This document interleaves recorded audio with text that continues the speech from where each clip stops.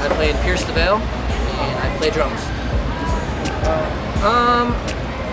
I had a buddy in high school right in my freshman year that was working at his parents' shop in San Diego, and I just started hanging out with him, and he gave me my first tattoo when I was 15, and it was my first band I was ever in, just a logo, and yeah, it's an old one. I'm gonna say I don't have much, but just on the side here, rib cage.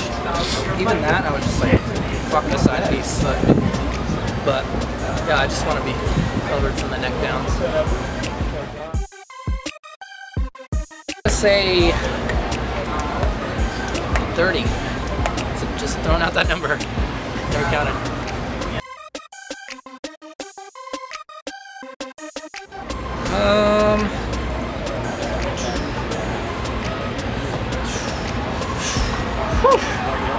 Say way too much.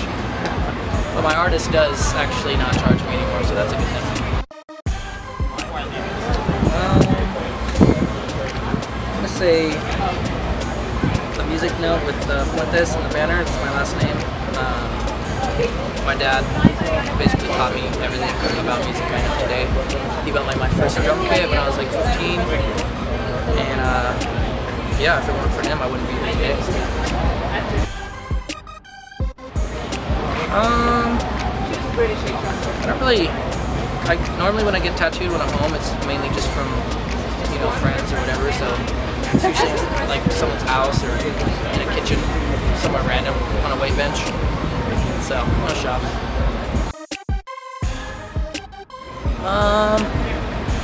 Well, my artist is he does like traditional but mixes with like new school, more like super like brighter colors. So I definitely like traditional, but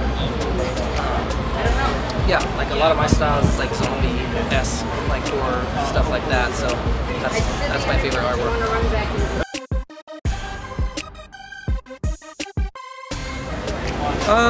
Lately it's been killing me. I've been trying to figure out if I want to fill up my Adam's apple spot right here, but it's kind of an awkward, you know, space. But I definitely want to fill that up with something, and also with my leg. I only have one so far, but my whole left leg I want to do portrait. But this is the first portrait I got. I actually got this on the 08 Warped Tour. Portrait of Harry Potter. And Chris from The Devil Was Prada did that. So that was his first portrait ever too. So yeah, eventually I want to cover my left leg with a portrait.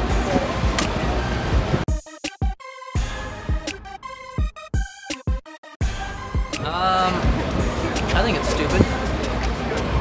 They kind of just throw you in a different genre. Like, I mean, a lot of people just see someone with tattoos and they think they're just in a band or something like that, but there's, you know, thousands and thousands of people that aren't in the music industry that have tattoos just because they love artwork and they want to put it on their body.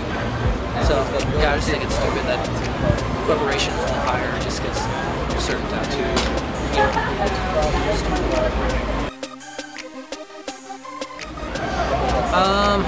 If it was a girl, I would say stay away from the lower back, the tramp stamp, which actually my drum tech has a tramp stamp, and I make fun of him every day for it. But yeah, I mean, just know what you're in for, and you know, a lot of places won't hire you if you have even just, you know, thing on your wrist.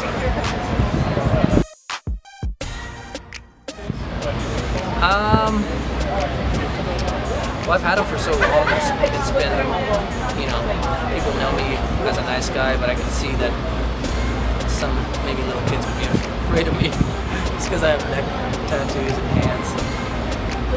I'm not a scary guy, I promise.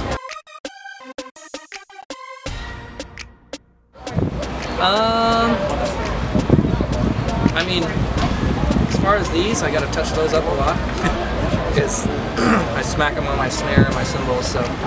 But changing, no. I think about what I'm going to get for a while before. Oh yeah, especially this tour. That's why I never get tattooed, like usually not even in the summer, because being in San Diego or being on tour, like you're always in the heat, and that's like one of the worst things for your tattoos. It's just having them dry out. A lot of guys on this tour I've seen they get tattoos. Next week they're just scabbed up. What are you doing? Take care of your tattoos. But yeah, I would definitely not get tattooed on this tour.